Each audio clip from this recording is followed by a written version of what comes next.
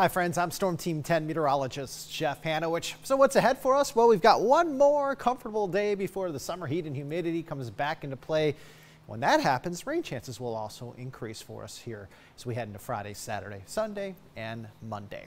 Clean sweep on the radar for us right now. Clouds may increase a little bit tonight. Otherwise, we're pretty quiet out there. For tomorrow, looking at highs in the lower 80s. We're warm, we're dry, we're pleasant. Any clouds in the morning should scour out late in the morning into the afternoon. So increasing sun for us tomorrow. And then look at this high on Friday, 87. We're warmer, we're more humid. We will have the chance for some pop-up thunder showers developing. Best chance will likely come for us as we head into the afternoon and early evening hours. So again, clouds thicken a little bit for us tonight. Even if that happens, we're still going to be dry. Thursday looks to be a day where we start out with some clouds around. Notice that those clouds go away by around lunchtime.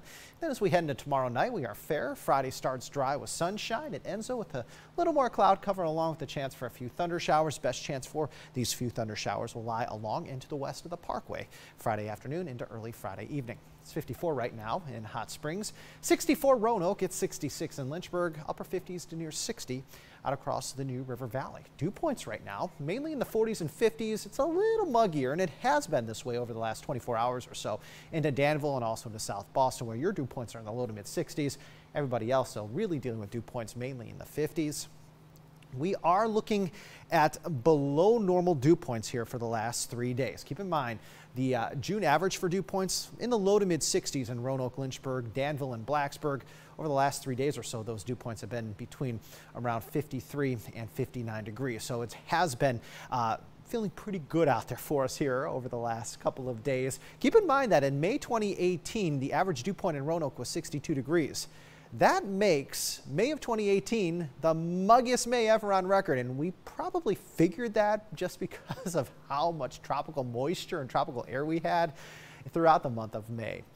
Now, the dew points are going to still be pretty nice for us on Thursday, but Friday, Saturday, and Sunday, those dew points are back into the mid to upper 60s, so it's going to feel stickier. The air that you wear comes back into play for us here over the course of the next 48 hours. Right now, the wind's anywhere between 3 and 10 miles per hour. A little bit breezy out there earlier today.